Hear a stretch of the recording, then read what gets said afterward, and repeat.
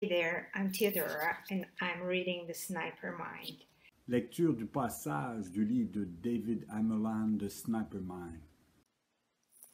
The Strength and Power of a Fully Developed Sniper Mind. On page 251, Creating an empowering motivational platform from what most people would be demoralized and demotivated by.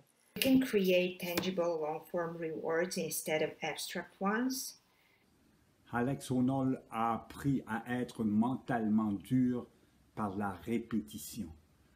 It means being able to grope into the empty space from which despair should normally spring.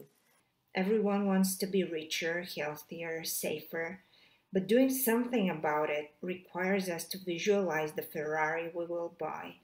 Se défiant chaque fois de surpasser sa zone de confort. That gives them their extraordinary, focused, controlled minds. En s'appuyant sur les petits succès et l'apprentissage de petits échecs. And manage to pull out hope. All of this begins with that first instance of self-awareness.